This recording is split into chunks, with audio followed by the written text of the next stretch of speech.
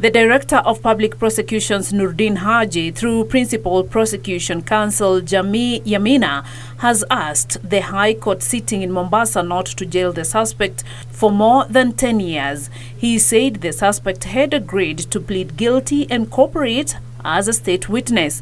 Yamina said the court could also exercise its discretion and consider non-custodial sentence upon reviewing the accused's pre-sentence report.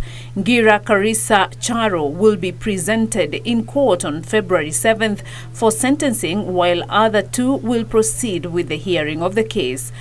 Beatrice Gatonyingetich, Channel 1 Lunchtime News.